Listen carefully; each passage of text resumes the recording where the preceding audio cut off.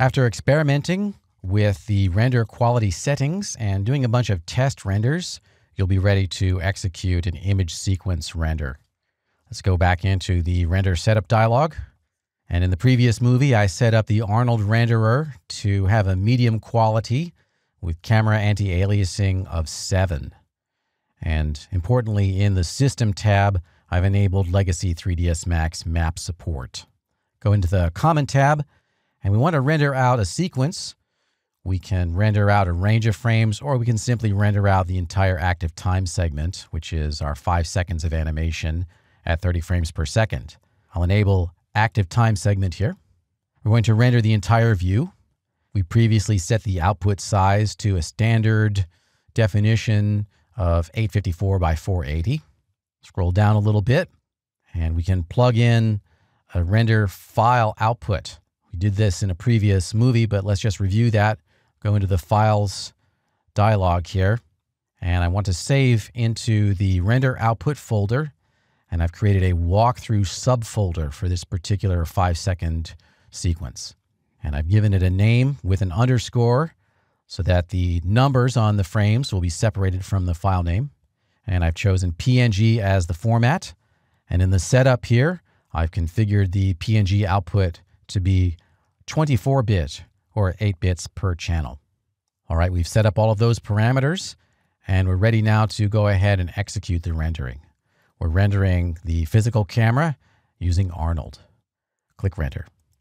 As I mentioned earlier, these frames are taking about 4 minutes per frame on my current workstation, but as always, your mileage may vary, and the render time is going to be highly dependent upon the speed of your workstation. In this pop-up window here, we can expand that and get some more information about the render job in process.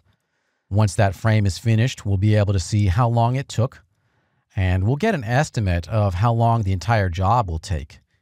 In this case, the job took about 8 hours to render the 5 seconds of animation on a single workstation. Let's take a look at the finished product after about 8 hours of rendering. I'm actually going to cancel out of the render job currently and go into the RAM player in the rendering menu, Rendering Compare Media in RAM Player, and open up Channel A. And in the render output, I have an examples folder. And under Walkthrough Arnold, I've got my image sequence that I've prepared in advance. Of course, in your case, once the job finishes, it won't be inside an examples folder. It'll just be in the render output walkthrough. I've selected that first frame, click Open, and in the image file list control dialog, just click OK. In the RAM player configuration again, just click OK, and that sequence will load in. And even though it took all night to render this 5 seconds on a super fast computer, it's still very grainy. Just be aware that that's how it works with global illumination. If you want to have totally grain-free rendering, be prepared for a long wait.